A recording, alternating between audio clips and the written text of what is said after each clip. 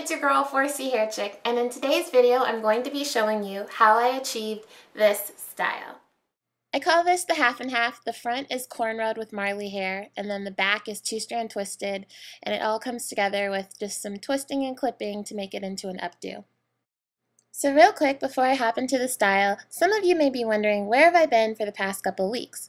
Well, I've been on vacation. My boyfriend and I have birthdays that coincide at the end of February, so we took 2 weeks off and really enjoyed ourselves, traveling from DC to LA and hanging with family. It was a great time, so that's why I've been gone. But hey, I'm back now, so let's talk hair. So you're going to start with freshly washed hair. And while your hair is naked, the first ingredients you're going to apply are oil and then a leave-in conditioner. So I apply the oil straight to the scalp. I try not to get on the strands of my hair. I just focus on moisturizing my scalp. And I use avocado oil. So after I moisturize my scalp, I apply my leave-in conditioner, which is Kinky Curly Not Today. And you don't have to do these things in the exact same order I'm doing it. I'm just kind of sharing with you how I go about prepping my hair before I do this style. And for me, I focus on making sure my leave-in conditioner goes on the length of my hair, so the strands of my hair. So I run it through my twists, and I kind of stay away from putting it in my scalp. Okay, so at this point I have oil and leave-in conditioner in my hair. So what I did is I sectioned the front half, and I'm going to be braiding this front section. I'm going to use Marley hair to braid this section because I want the braids, I basically want the front to last a while without me having to refresh it. So when you use extensions, it'll actually help you to maintain the style longer. I've discovered a cool trick for parting my hair. This is a broken piece of a hair clip, but I use it as a measuring tool, so that way when I'm braiding my hair in styles like these, I can keep my parts semi-even.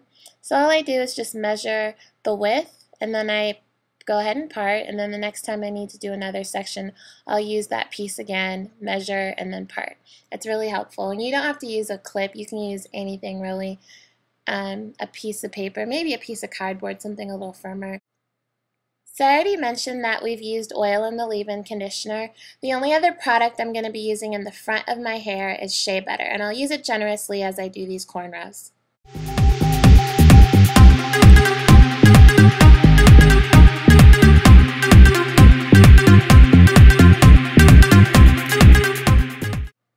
So here I'm prepping the extensions. All you do is you separate them and put them back together several times. It'll make the bottoms uneven.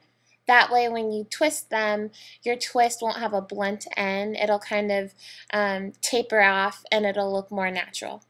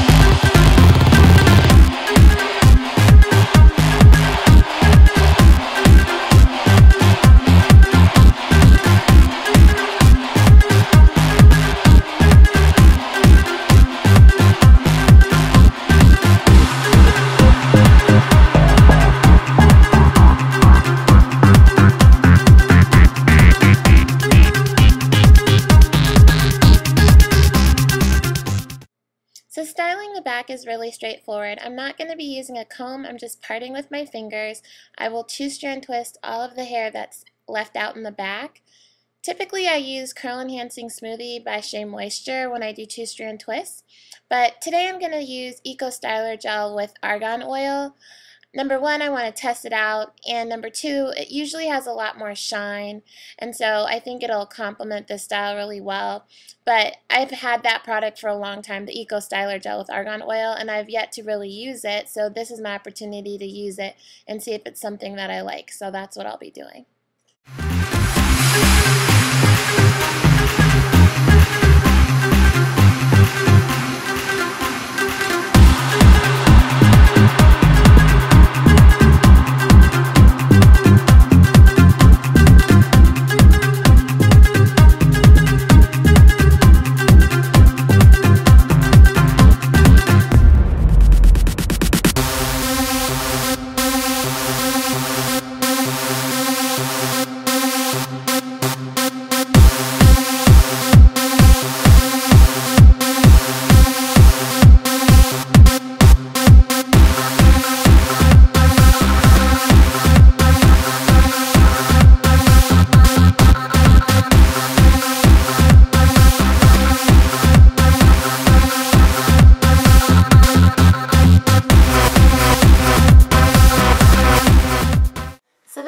That's how I got to this finished look.